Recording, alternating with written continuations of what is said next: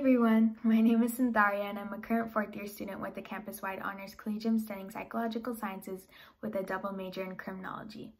As a fourth-year student of the CHC, especially as a senior student, one of the requirements you have to meet is a senior thesis project. I remember when I first heard about this project, I couldn't help but feel a little bit nervous. I'd never done research of my own before, and the furthest I had gotten was reading other people's research projects. So I was feeling a bit apprehensive about the whole process, but luckily this is where CHC comes in. I first started to attend CHC's coffee hours, which is an opportunity to have informal conversations not only with other CHC students, but also with CHC faculty.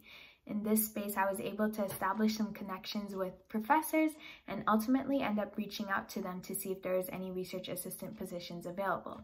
I was able to find out about a position under Professor Elizabeth Loftus's lab, a professor that I had heard about during my time as a high school student in AP Psychology. Luckily, I was selected for this position and I was able to gain so much experience during my time there, from conducting research to gathering participants and more.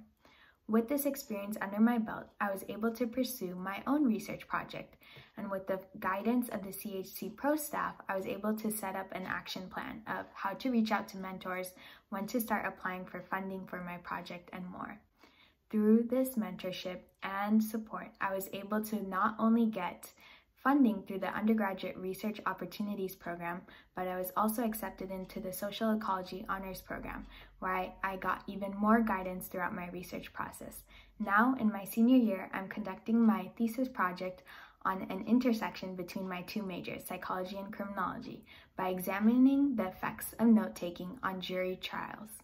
I'm happy to announce that I'm doing this project all by my own, and I'm so excited to see where this journey takes me.